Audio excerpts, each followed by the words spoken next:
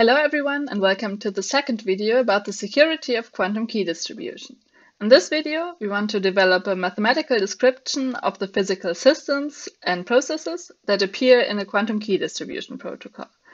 If you remember the BB84 protocol from last time, this includes the stage where Alice prepares states, where she sends them over to Bob, and the stage where Bob measures the states. To describe the different steps in the quantum stage of a quantum key distribution protocol, or any experiment that involves quantum mechanics for that matter, we need to have mathematical descriptions of three different stages. The first one is the preparation stage. This is the stage where Alice prepares the states that she wants to send to Bob.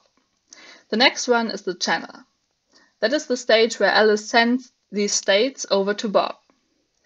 The last one is the measurement stage, where Bob measures the states he gets from Alice, and he usually gets a classical outcome X. The channel stage includes everything that happens between the preparation and the measurement. This includes every attack that Eve can perform.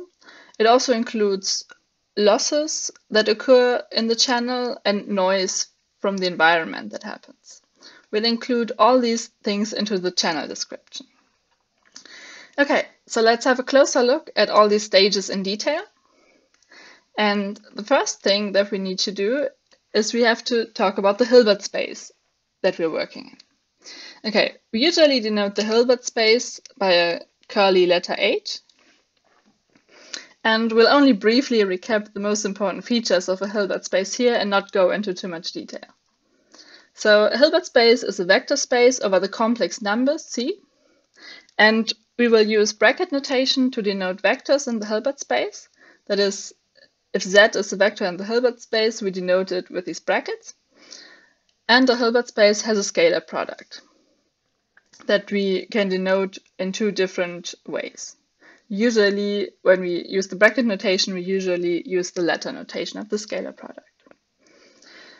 Furthermore, an orthonormal basis of a Hilbert space is a family of vectors xi that fulfills that the scalar product of a vector xi with itself is 1, and the scalar product of two different vectors within this orthonormal basis is 0. Okay, that's everything we need to know about a Hilbert space for now. So let's go and have a look at the first stage of the quantum protocol. Okay, the first stage is the preparation stage that we have seen in the first picture with this red box with a row in it. And the preparation is described by density operators. So a density operator rho is an element of the operators over the Hilbert space H. That is, we denote this with this curly B. And this is an operator that maps from the Hilbert space again into the Hilbert space. It has to fulfill some properties. Namely, it has to be normalized. So the trace of the density operator has to be 1. It has to be a Hermitian operator. So its Hermitian conjugate is equal to the density operator itself. And also it has to be positive semi-definite. That is, if you calculate the product with the bra vector phi, rho, and a ket vector phi, this should be greater or equal to 0 for every possible choice of phi. We often write this just as rho greater or equal to 0. You can also view a density operator as coming from an ensemble of pure states. So the density operator formalism is the most general formalism that includes pure states and mixed states. But we can also think about it as not knowing exactly in which pure state our system is. So we have an ensemble that specifies all the possible pure states that are here denoted as ket vectors psi I that are distributed with some probability distribution. So to every possible pure state, we assign a probability pi. And then the density operator rho is given by the sum over the probabilities pi and the operator psi I, as you can see. In that picture, a pure state corresponds to the case where only one probability is equal to 1 and the others are equal to 0. So for example, the probability P3 is equal to 1 and all the rest are 0. Then the density operator is just the ket-bra of psi3 with psi3. So the sum in equation 1 only has one term. And this is also how we can distinguish pure states and mixed states. If the sum in equation 1 only has one term, it is a pure state. If it has more than one term, it is a mixed state. Okay, let's have a look at a very important example, which is qubits. We will need qubits all over quantum key distribution protocol, because this is how we encode information. So you have already seen an example of qubits in the last video when we discussed the polarization of photons. This is one way to encode a qubit into a physical system. But mathematically, we can just say the horizontally polarized state is the 0 vector and the vertically polarized state is the 1 vector. And then a general qubit state would be a linear combination of the 0 and the 1 vector, with some probability amplitudes alpha and beta, which are complex numbers, that have to fulfill that their absolute value squared sum to 1. So the alpha and beta are not the probabilities with which 0 and 1 occur, but they are the amplitudes. And the probabilities are given by the absolute value squared. And that's why the sum of the absolute value squared has to equal 1. Okay, so we can write out the basis vectors 0 and 1 as vectors. And we can, for example, choose the computational basis, where we have just 1, 0 as the 0 vector and 0, 1 as the 1 vector, which then corresponds to the rectilinear basis that we had in the BB84 protocol. Of course, we can make a different choice of a basis for the qubit state space.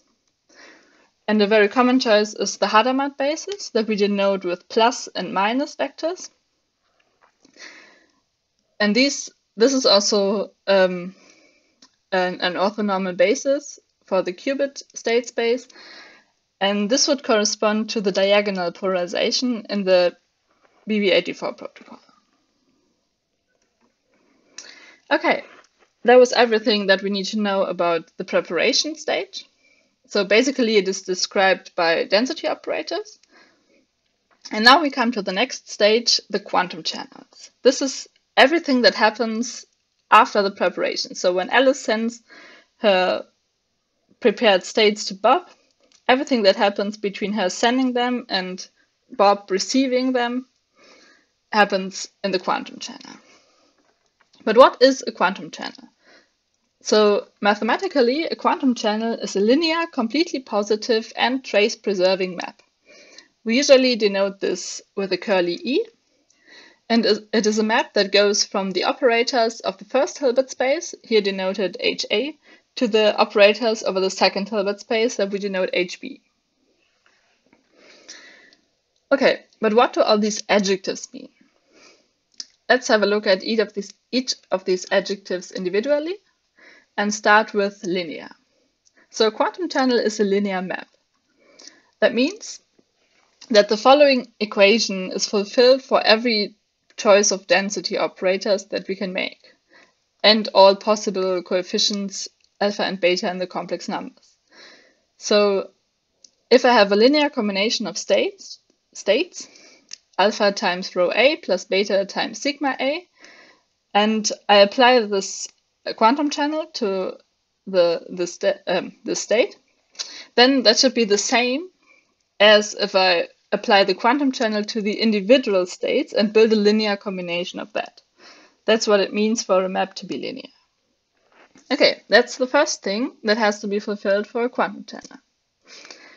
The second adjective is completely positive. Let's break it up. Let's start with positive. What does it mean for a map to be positive? Okay, so for the map E to be positive, that means that E applied to a state row A has to be positive semi-definite for all positive semi-definite row A in the set of operators over the Hilbert space HA. So for every choice of states row A that we can make, the map applied to the state has again to be a positive semi-definite operator. Well, that makes sense. But what does it mean to be completely positive? Okay, let's have a look at a picture that we have seen before, but in a slightly different way. Okay, so now this is the picture from the beginning, but I have added an additional state here. Okay, let's suppose we have a state row in the beginning, and only at some part of row we apply the channel E. The other part is just within a Hilbert space of some so-called innocent bystander, so nothing is happening here. The state is just evolving freely over to Bob without being attacked in any way. Okay, so now we still want that this kind of channel is well defined. That means we still want that this the map that we get when we concatenate the identity on the H bystander with the map E, it should still be a positive map. So that's captured within the definition of completely positive. It means that if I have the tensor product of the map E with the identity on the Hilbert space of the bystander, which we denote IDN here, then this map should be positive for all possible choices of n.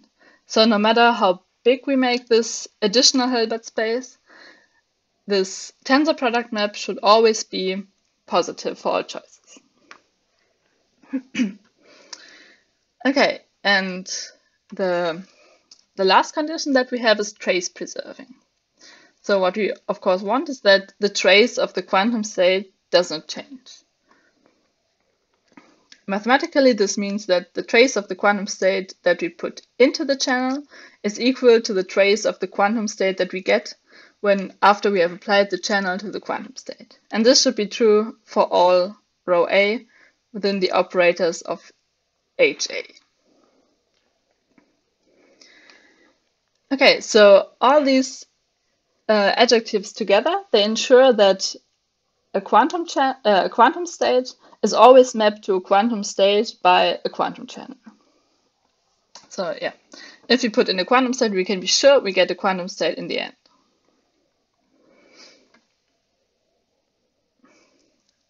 Now, there's a different way how we can write these quantum channels, and this is called the Krauss decomposition.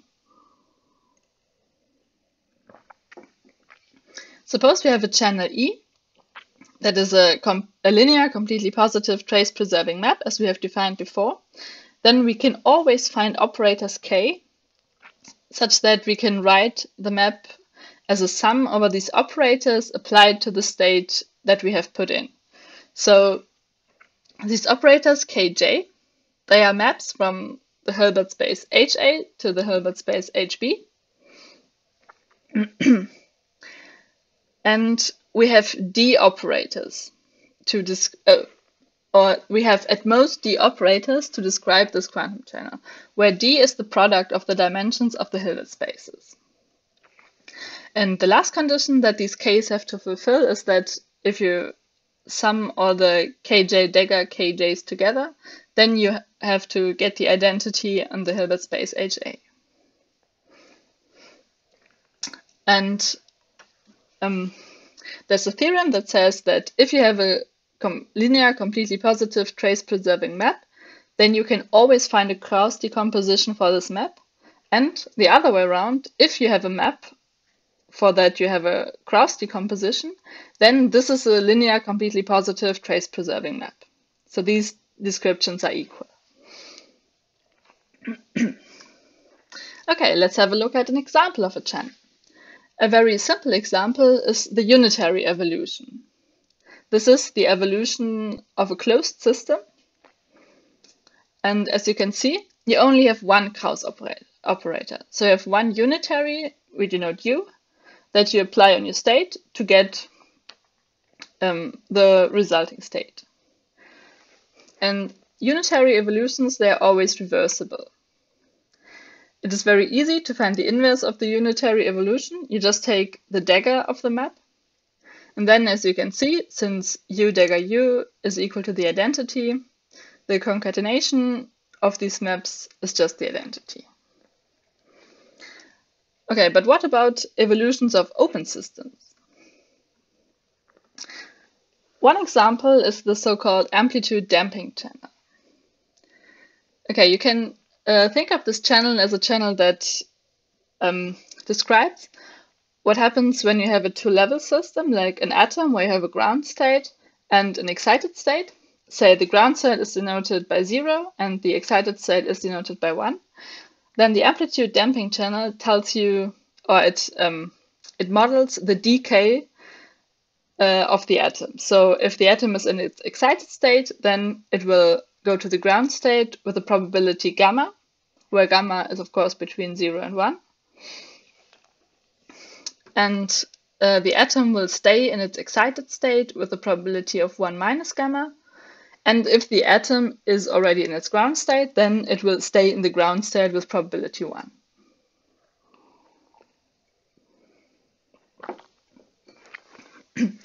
Okay, what are the Kraus operators for this kind of channel?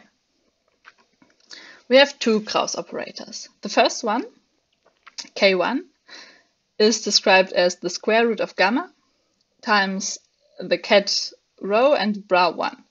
As you can see, if we apply K1 to the excited state, then you will get the ground state with a factor of gamma. So it exactly models what we wanted, that the excited state decays to the ground state with a probability gamma. But of course, this cannot be the only Kraus operator that describes the channel, because K1 dagger K1 is not the identity. So we need a second operator, and this is K2, which is described by the ket bra of 0 plus the square root of 1 minus gamma times the ket bra of 1. And you can easily verify that the sum of K1 dagger K1 plus K2 dagger K2 equals the identity. Okay, so now we know about quantum channels. And of course, we can, in a specific protocol, you can also think of how you would model attacks that Eve can make in this quantum channel, or losses within the quantum channel. There are lots of different quantum channels that you can model. So we can capture everything that happens between the preparation and the measurement in this quantum channel. Now, the final stage that we have is the measurement. The measurement stage is one where you receive a quantum state, you make a measurement, and you get a classical outcome X. So measurements are mathematically described by positive operator valued measures. The definition of this is the following. So say we have a finite, and in this case we also have a discrete outcome set curly X. Then a POVM is a collection M of operators Mx that fulfill the following. So for every element in this outcome set X, which we denote by a small x, the operator Mx is a positive operator, and moreover, the sum over all the possible operators Mx is equal to the identity. We can calculate the probability of getting a specific outcome small x from the outcome set, and this is calculated by taking the trace over the state rho in which our system is in, times the operator Mx. So in the picture to the right, we would actually have to write Mx into the box if we want to have the outcome x. Okay, and for a pure state psi, this simplifies to just sandwiching the state psi around the operator mx, which you can easily see when you put in the corresponding density matrix into the trace formula. The last thing we might want to compute is the expectation value of our POVM over all the outcomes. And this is just done by taking the sum over all the outcomes in the outcome set of the outcome x times the trace of rho times mx. Okay, so let's have a look at an example of a measurement. Say we want to measure qubits in the computational basis. Okay, so we've seen qubits before. Say we have a qubit in the state rho, which is given by the density matrix created with the pure state psi, that is described as alpha times the 0 state plus beta times the 1 state. Okay, the POVM that describes the measurement in the computational basis is the following. The outcome set that we have is given by 0 and 1, and the operators that we have denoted pi here are given by pi 0, which is the ket bra with zeros, and the other operator is pi 1, which is the ket bra of ones. And you can easily verify that the sum of these operators is actually 1, as we would need for a POVM. You can just use the vector description that we had for the state 0 and 1, set up these matrices and see that they equal the identity when you sum them. Okay, what about probabilities? As we have seen before, probabilities are computed in the following way. So say we have given the state rho as described above and want to know the probability of the outcome 0. Then we have to take the trace over the state rho times the POVM pi 0. And since we are actually having a pure state, we can just use the sandwich where we put the pure states outside of the POVM element. Okay, then you just write down all the states and you calculate, you do the calculation, which is actually quite easy in this case because the POVM elements are written down in the same basis as the qubit state. Then you can quickly see that the probability of getting a 0 outcome is just the absolute value of alpha squared. You can do the same calculation to get the probability of having a 1 outcome. Then you just use the POVM element pi 1. And you can see that the probability of getting a 1 outcome is the absolute value of beta squared. And this is exactly what we would have expected, since both the state and the measurement, they are in the same basis. Okay, but what happens if our measurement is in a different basis? Aside from the computational basis, we have also seen the Hadamard basis. Okay, so let's see what happens if we measure a qubit state in the Hadamard basis. To make things interesting, we keep our qubit state the same as before, namely written down in terms of the computational basis. But now, of course, the POVM elements have changed. So the POVM is now given as follows.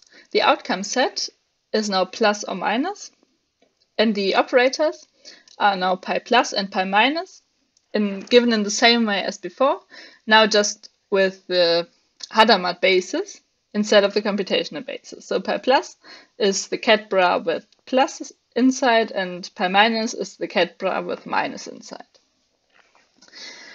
What do the probabilities now look like? So let's calculate the probability of getting a plus outcome when we have a qubit state given in the computational basis. Okay, the scheme is the same as before. We have to take the trace over the operator rho times the POVM element pi plus, and we can again use the formula for pure states. We do the computation, so we write down all the states. And now we see we have scalar products of 0 with plus and 1 with plus. And to make things easier, we can just use the formula of plus within the computational basis. So we rewrite our operators pi plus in terms of the computational basis. And you can see, as I've written it down here, that the ket plus is equal to 1 over square root of 2 times the ket plus the ket 1. The ket 0 plus the ket 1 in the computational basis. Okay, and if you now calculate all the scalar products within this term, then you find out that the probability of getting a plus outcome is the absolute value of alpha plus beta squared over 2. So this differs from the outcome that we had before. And so you can see the probabilities that you get, actually, they depend on the kind of measurement that you do. They depend on the basis that you choose for your measurement. Even though the plus-minus basis is as good a basis as the 0-1 basis, if you want to describe qubits. If you measure a qubit in a given basis, it makes a difference which basis you choose. You have already seen that in the previous video with the BB84 protocol, when you've seen that when Eve intercepted the protocol and she measured in the wrong basis, she just got a very random result. And this here is now the mathematical reasoning behind that. Okay, so now we've seen examples of a measurement, and we can go back to the picture on the first slide that I've shown you. So we've described all the different stages, the preparation stage, the channel stage, and the measurement stage. And we can now sum this up and sum up that the preparation is described by density matrices, channels are described by completely positive and trace-preserving and linear maps, and the measurement is described by positive operator-valued measures. And this is everything that we need mathematically to describe the different stages of the protocols that we want to look at. Okay, so today we have developed a mathematical description of quantum systems and quantum processes, which will be necessary to describe quantum key distribution protocols. And next time, we will discover more very important things for quantum key distribution protocols, especially to analyze the security of the protocols. One thing that we'll talk about next time is the no-cloning theorem, which ensures that Eve cannot just copy the states that Alice sends perfectly, which would allow her to gain information without being detected. And the second very important thing that we have to talk about is entropies. So we'll define entropies, we'll learn lots of theorems and properties of entropies, and they will appear everywhere in the security analysis of quantum key distribution protocols. So thank you for watching, and I hope to see you next time.